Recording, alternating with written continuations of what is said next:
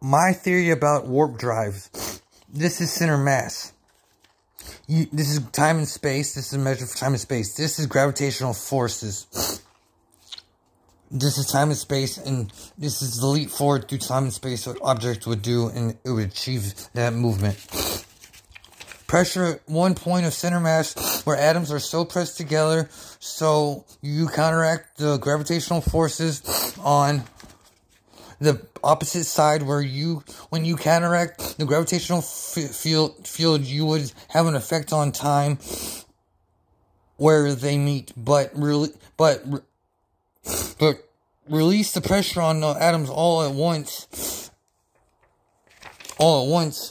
it would jump that center mass, the object, forward, however far the gravitational force was counteracted. You would sling forward in time and space like a slingshot.